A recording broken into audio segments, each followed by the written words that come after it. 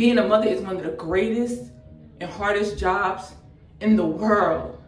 That's one job we cannot wake up and just quit. We solid. Or settle for being side chicks because they could get whatever they want out of a nigga without actually having to be attached to that nigga. Better from them because that's somebody that don't really know you like that. And they see you beautiful and they feel your aurora and you like, wait a minute, that made me feel good inside. Like, you really think I'm pretty? Hey guys, it's the beautiful Lex here and welcome back to my YouTube channel. If you're new here, like, comment, subscribe. If you've been here, welcome back, and let's just get right into the video. We are going to be doing another girl talk, and in this girl talk we are going to be talking about self-love, motherhood, and being a side chick. So let's just get right into the video. A lot of people speak on it, but they don't really know how it feels until they become a mother. Let me just get right into it. I see day in and day out a lot of women without kids speak on women who have kids, and something they always say is, oh, I've raised my nieces and nephews, I've raised my little cousins, etc., etc. Okay, that just makes me think, or it gives off I have experience with raising other people's kids and not my own, because it's different when you're raising other people's kids or helping out with someone else's kids versus doing it for your own. Like, you really start to see things differently when it's you doing it for your kids. Because before I became a mother, I used to always think, damn, it can't be that hard. Damn, it can't be this difficult. When I finally did become a mother, it was totally different. I never used to understand why mom used to always be, you know, frustrated or agitated when I was a kid growing up, until I stepped into motherhood and I stepped into adulthood and realized, damn, it is hard out here, especially when you're doing it all alone. You get frustrated all the time. As a mama, you obligated to be there for your kids, whether you sick, whether you happy, whether you sad, whether you up, whether you down. And these men, they don't have that mindset. These men will get up and leave and put themselves first and not give a damn about their kids. But if us as women be like, F our kids too, we gonna get dragged to the pits of hell.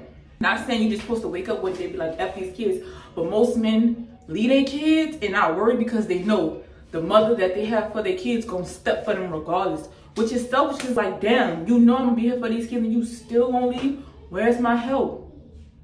Where's my support?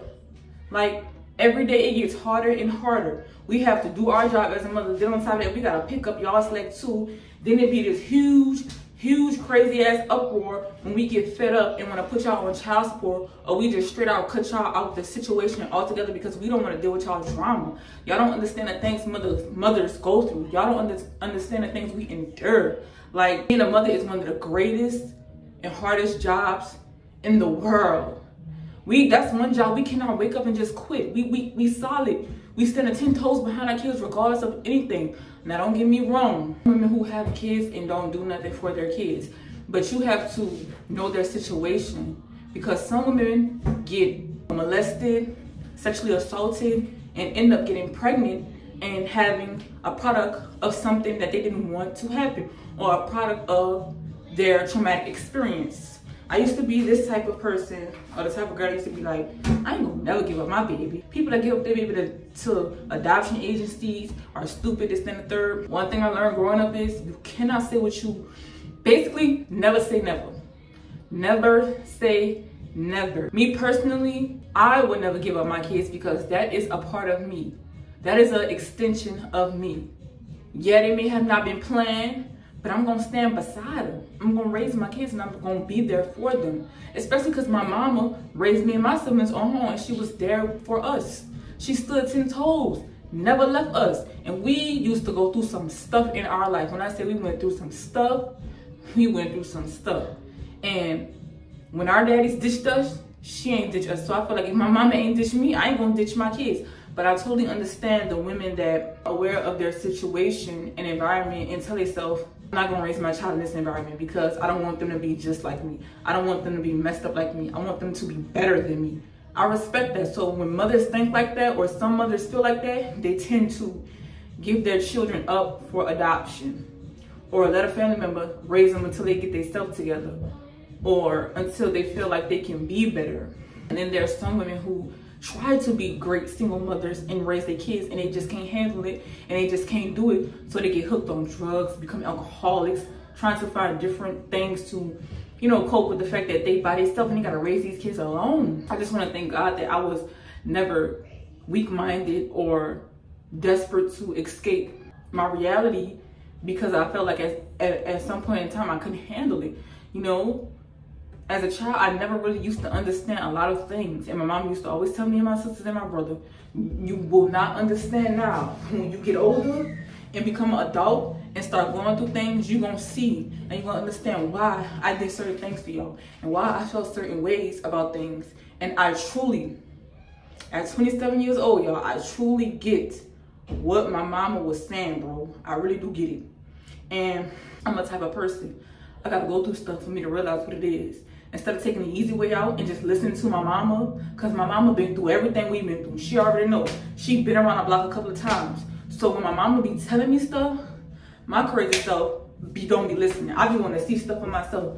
And to be honest, every single thing my mama told me happened to me. Instead of me just avoiding this shit altogether, I put my hand in that fire and I got burned.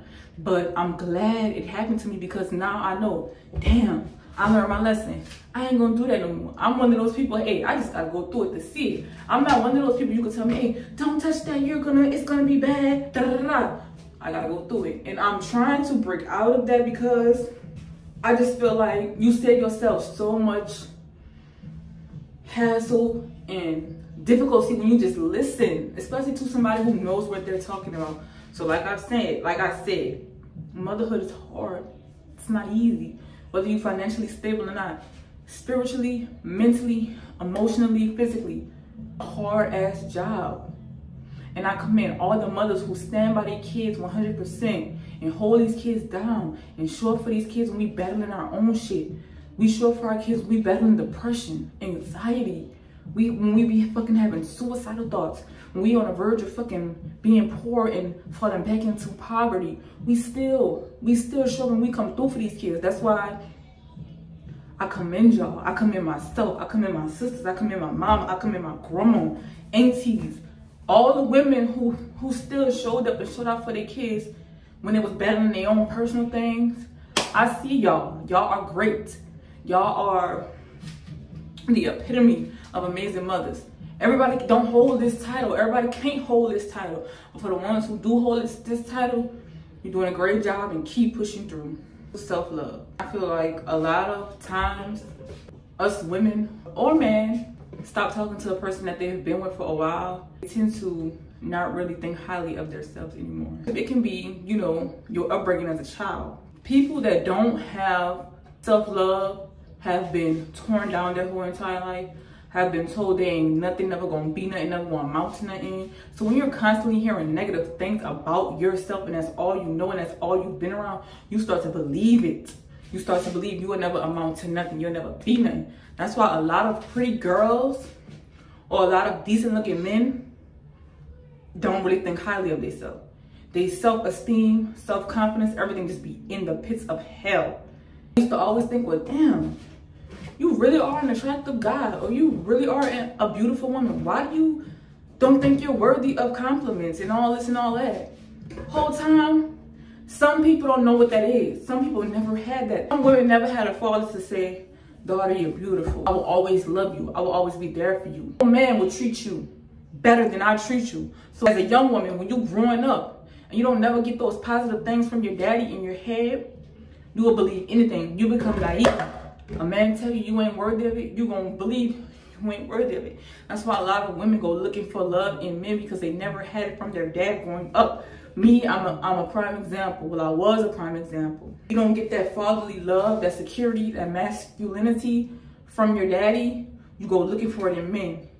And that's when the whole women just accept or take whatever a man do for them. That's why a lot of women are still with men to this day who are cheaters, liars, and just all type of not really a good man. And women take to accept that as, oh, this normal, this as good as it gonna get, because they ain't never been exposed to nothing great. They've never seen a good man loving on their mama. They don't even know what healthy real love is. So they take the opposite, which isn't healthy real love. They take a man cursing them out, degrading them, calling them out their name, and constantly going through cycles like that and being in a negative environment and never hearing nothing positive. You're going to think that's all you're going to ever be in life is that. And that's not it. Being bullied causes people to not have good self-love about themselves, damn near have low self-esteem all their life. People that have a hard time loving themselves have a hard time accepting or hearing good things about themselves too. I used to be like that. Thank God I'm not like that no more, but I used to be. Like when in high school, I really started like paying attention to myself more. My hair, face, like nose ring, lashes, earrings. You know, I just started keeping myself up more. And you know, of course I'm paying attention to myself. We paying attention to ourselves. I'm being girly or whatever like that. But when a man comes along, a guy you like comes along and compliments you, it just feels 10 times better from them, because that's somebody that don't really know you like that. And they see you beautiful and they feel your aurora and you like, wait a minute, that made me feel good inside. Like, you really think I'm pretty? Whole time, you telling it to yourself every day. Basically, you knowing, oh yeah, I'm her, I'm pretty, I'm beautiful. But it just feels 10 times better when you hear from a stranger or you hear it from somebody that you think highly of. Because you're just like, damn, I know I think highly of myself, but y'all think highly of me too? All right then. So you start to feel like, well, damn, I'm not the only one that noticed I have, you know, a nice amount of self-love. And not only that, people's self-love tends to fade or, you know, go downhill when they've been through things. Like, when you're trying to get back to yourself after going through some hardship or some traumatic things in life, your self-love tends to fade. That's why you always hear or you always see women say or do things that make you happy or do things that make you feel good. Go get your hair done, eyebrows waxed, lashes done, get you some new earrings, jewelry, lipstick, get your makeup done, get your feet done. Just have a whole self-care pampering day to make yourself feel whole again and to make yourself feel 100% again. Because you're just sitting around sitting in the phone and you already don't really feel that well about yourself, just gonna make it worse. That's why it's essential for mothers, women, people period, to have those days and those times where they just have time for themselves. No kids, no husband, no boyfriend, no work, no job, no nothing. Just totally could disconnect for like 24 to 48 hours. That's why when you hear people say, oh, I had to unplug and it was peaceful and I'm back and I'm better. Yeah, that's what they mean. Taking that time off for you is essential. Regardless if you're a mother, a wife, a girlfriend, everybody requires that time alone. You gotta think, you was born in this world alone. Not speaking to people who had, you know, who was a twin or was born with a twin. But I'm just saying, you was born in the world alone. You know what I'm saying? So have that, it's essential to have that me time. That's why when you around certain people or certain things for a long period of time, you get overstimulated and you get agitated and you get jittery. That's because it's time for you to get that me time in. You can't be sitting in the same spot, in the same area for too long. You're gonna start to trip out. So I get, or I understand how it feels to not always think highly of yourself, to always feel like you're not beautiful, and especially in these times and eras on Instagram when there's just nothing but freaking fake boobs, BBLs, fake bodies. Like every time I get on Instagram, it's an Instagram model and they all look the same. So it can be very hard to still love yourself and think highly of yourself after seeing so much plastic and artificial stuff. But thankfully, God keeps me grounded and I'm not weak-minded, because in the midst of all that Instagram models, baddies and all that, I still think I'm beautiful. I still think highly of myself. I know I'm her, and it just makes me feel 100 times better knowing I can probably pull the same guys or men as them in my natural state. And I just thank the Most High every day for keeping me in a position to where I don't feel like I have to go and alter my appearance or my, you know, body to get the attention of a man. And if I gotta do all that, I don't need your attention. I'm getting the wrong attention, because if you can't mess with me in my natural state and how God made me, then you don't need to be messing with me, and I damn sure don't need to be messing with you. And if, as a woman, if you are going to alter your body or your looks or whatever, do it for you. Don't do it for no man. Don't do it for no appearance. Don't do it for no type of audience. Do it for yourself. Always do stuff for yourself, because people, men, they're going to always do stuff for them. Always put their stuff first for them. Not you, not nobody else. If you're going to do something for you, mama, do it for yourself. Speak on this topic because I was one before, but side chicks. Now, I'm not judging nobody that's a side chick or that's willing to be a side chick, because like I said, I was in that position before, and I'm about to tell y'all how. Most women feel like, most women know they're a side chick, but don't really acknowledge the fact that they're a side chick, because in their mind, they're not thinking, oh, I'm a side chick. I'm getting what I want out this nigga. I'm talking to him when I want to. He do whatever for me, and I ain't got no feelings for him. I ain't got no strings attached. So basically, I'm just messing with a man with a girlfriend. I don't really consider myself a side chick, and that's how I was thinking when I was messing with this dude that had a girlfriend. This was back in like 2017. And I had just stopped talking to this guy that I like really wanted to spend the rest of my life with. But unfortunately, we didn't last. It didn't work, so whatever. It was on Snapchat. He found me on Snapchat. I can't even tell you how he found me. Just know he found me. And we started talking. And at first, I was in my head, I was like, I'm about to be on my single, you know, pimp type shit. I'm gonna talk to a fleet of niggas, get what I want out of them, let them do whatever for me, but not be with them because I don't got time to get my heart broken again. This dude, not gonna say his name. And at first it was harmless. I didn't really think nothing of it. Wasn't trying to make nothing of it because like I said, I was on my pimp daddy shit. And we started, you know, conversing on Snapchat. The shit became to a point as like we started becoming really good friends or whatever like that. Like as the weeks and the months passes, we opening up to each other. We talking about, you know, personal, emotional life shit that happened to him, stuff that happened to me. And we became like real close. So one day, I'm on Instagram scrolling and his girlfriend found my Instagram. Mind you, didn't know he was in a relationship. Had me thinking he was single. And you know how girls are. When they with a dude and they find out he messing with somebody else, they go be nosy. See how the girl look. To see if you know, if she's shitting on them or if they got one up on them, So she found my Instagram, made herself known. I wasn't really worried. Never was worried because like I said, I don't want your man. I just want what he could do for me.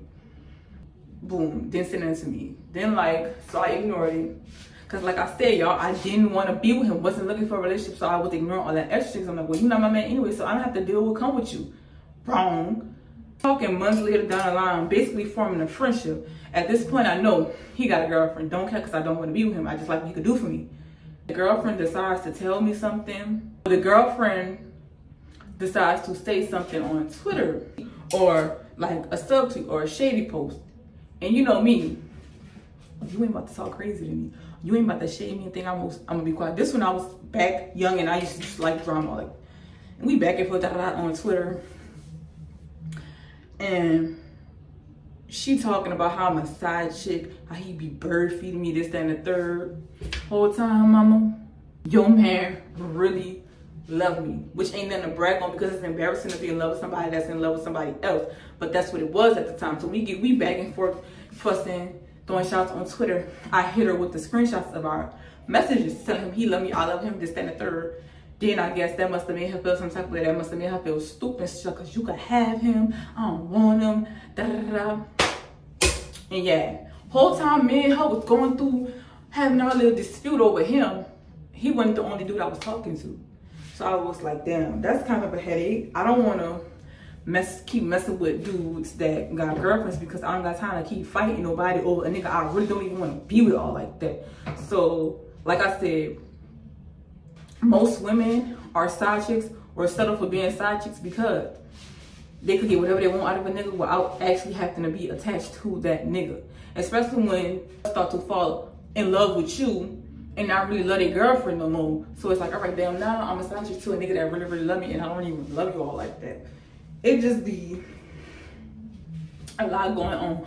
But nowadays I feel like some women really like that side chick stuff because it's a lot of rappers, athletes, you know, big public figures who are getting put out that they are cheaters and they have side chicks. You know, women are still messing with them, I guess, because their status, their money, whatever. But I feel like at the end of the day, being a side chick, it's not cute, and you coming second. You're coming second to who a man really wants. But then again, I can't really say that because men could be in a relationship with somebody they really want and really want you too. And the side women, they brag about it, which is not cute at all. A side chick, that's just somebody you can call on when you in a time of need. Leave it like that. Don't get on social media saying, oh, because I can have her man whenever I want. He did this to me, he did that to me, because you're not doing nothing but making yourself look stupid. Not only are you a side chick, he didn't even leave his girlfriend for you. Not gonna leave his girlfriend for you. Not gonna leave his wife for you. Nobody. You just there. But when him and his girlfriend get into a little tussle or whatever like that. And some women be knowing they men got side chicks and will not leave because they don't want to give the other woman the chance to say, oh, I stole your nigga, I took your nigga. And let's get this clear, girls, ladies. A man can never, ever be taken away from you. If you dealing with a man and a woman comes along and get his attention and he stop messing with you for her, that's because that's what he wants. That's what he wants. So I'm tired of y'all saying how women be messing with y'all boyfriends when y'all boyfriends be messing with us. They be the ones insinuating shit. They be the ones instigating and starting shit. They be the ones bringing homewreckers into y'all homes. And when a woman see a man don't respect their relationship, you really expect another woman to respect your shit too? No, that's why y'all gotta stop fighting these women. Get mad at these women. Get mad at your nigga. Get mad at your man. Your man stepping out on you, baby. I feel like being a side chick, overall, if being a side chick works for y'all, kudos to you. Kudos to you. But I feel like at some point in time or some area in time or in your life, you gotta want more than want to just be a side chick. Then they just got some women who ain't even built like that, who built for it tough. Oh, you got an old lady? I ain't even about to deal with you because I don't even want that type of drama in my life. And slowly but surely, after that situation, I became into that type of woman. I'm not messing with no man and got a situation already because it's like trying to talk to them and do stuff with them. It's like pulling teeth. And it's like all these men in the world, and I'm settling for somebody that's already taken. Nah, baby, I ain't going that route. All some women know is side chicks because they grown was with side chicks, their mamas was side chicks, so they don't feel like they're worthy of that girlfriend or that wife or that fiance title. So they settle for being, you know, something to do when there's nothing to do. And I just feel like, again, women that do stuff like that, they don't really love themselves like that. Because a real woman, if a real woman loves herself, she ain't about to make herself available to be second in not even just a man's life, nobody life, period. Okay? So like I said, side chick or being a side chick is not that all it's cracked up to be. That shit is dangerous. Women like to kill, shoot, run people over their men, especially their cheater ass men. Men don't even be good men, they be cheaters. They bring you through hell. And they really like to get violent over their man. So if you're gonna be a side chick to somebody, or you're gonna tell yourself, oh, I'm gonna mess with him, knowing he got a situation, knowing he got a situation going on, please know what you're doing. Please don't be messing with him long enough to the point where you catch feelings. Because catching feelings for somebody you knew wasn't going to leave their girlfriend for you, or you knew was in a situation already, is dumb. Like, come on now. That's dumb. If you're going to catch feelings, you don't even need to be messing with him. If you're going to mess with a man with something going on already, baby, the first thing you need not to do is catch feelings. And if you catch feelings, cancel that shit. Delete it.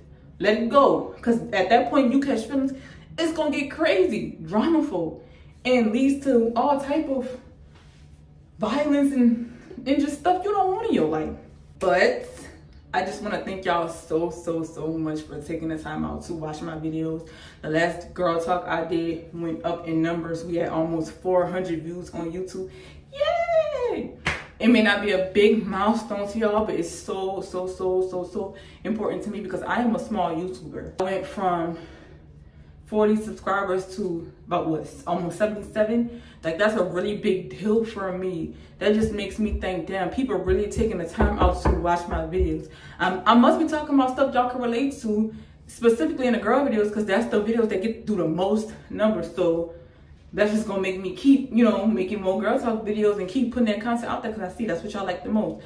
But like, comment, and subscribe.